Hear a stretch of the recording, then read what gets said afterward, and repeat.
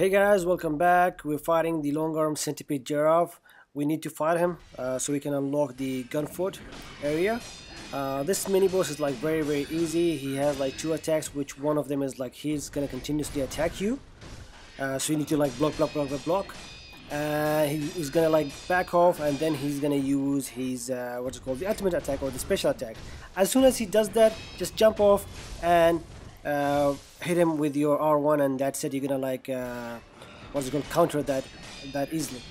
And again, same process again. Block all of his attacks. When he's gonna do the special, jump off and hit him. Don't worry if you miss it like me. You will find a chance to like heal yourself, or if you don't want to heal yourself, then it's fine as well. Just die and try it again, because it's just like twice and you're gonna be done with it. It's very easy. Block. He's gonna go back, try to do his move, jump off and kill him. Yep, that's it. As you can see, his posture meter fills up way fast and easily, and that's it. We are done with this boss. There's not much to it. This is it, and best of luck with the gun for area. Thanks guys for liking, commenting and watching our videos, and stay awesome.